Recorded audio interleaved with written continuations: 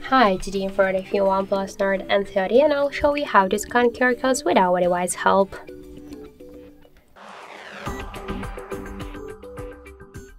So first open the control panel and find here QR code icon. Click on this icon, tap to the camera.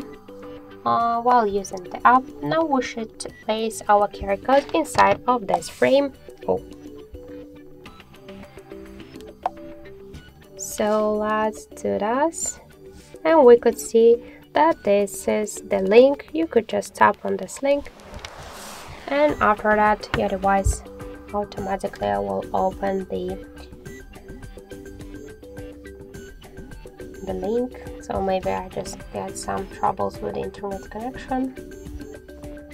Okay, so we could see now that this is the Wikipedia article. So that's it. Thank you for watching, and if you find this video helpful, leave thumbs up and subscribe our channel.